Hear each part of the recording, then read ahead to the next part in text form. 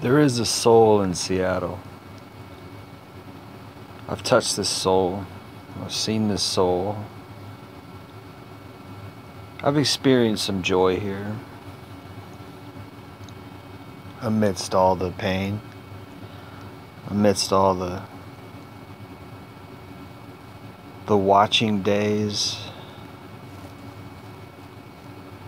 Watching the overcast. Watching the seasons turn. I've had some happiness here. I've seen some things, experienced some things. Came into contact with a few people. Had some moods, had some moments. Had some loves, had some lusts. As much as I've wanted to leave, as much as I've wanted to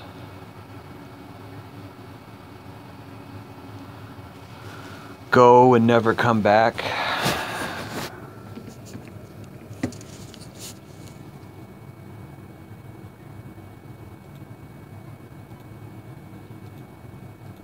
I've had some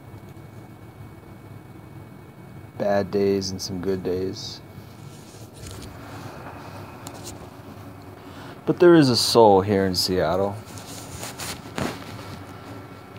I can't deny that there's not.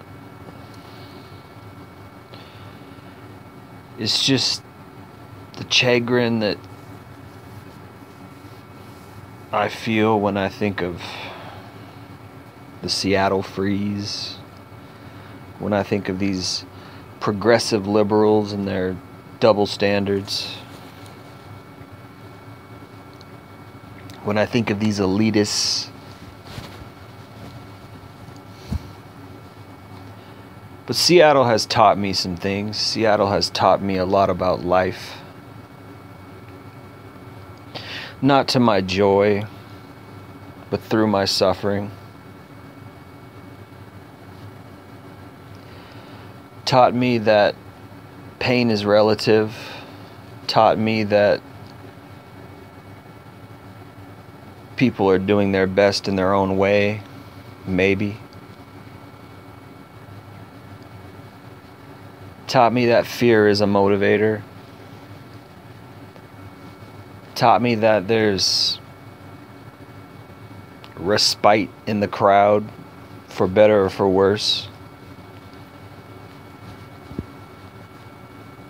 Much the opposite of my individualism, of my strong individual spirit, individualistic spirit.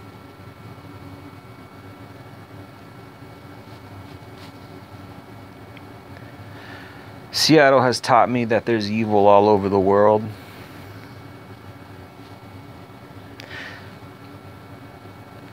And maybe my bubble of safety as a child was too idealistic to carry over into adult life.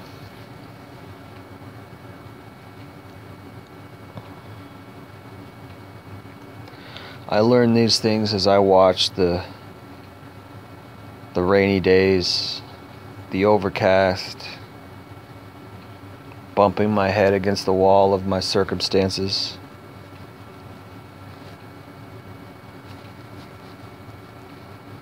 Kicking against the goads, fighting against the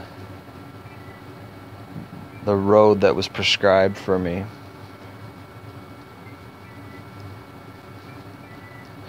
Much pain, much isolation, much loneliness.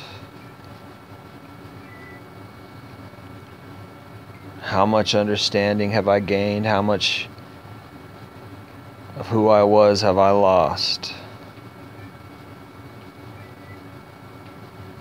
Questions with no answers.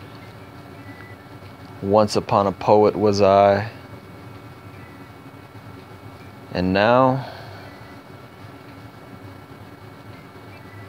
I don't know. So much I have not known. So many mistakes.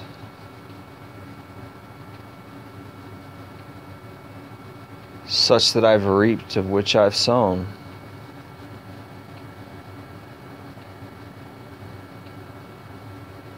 Every day, just getting through. Seattle has taught me some things. Seattle has taught me about life.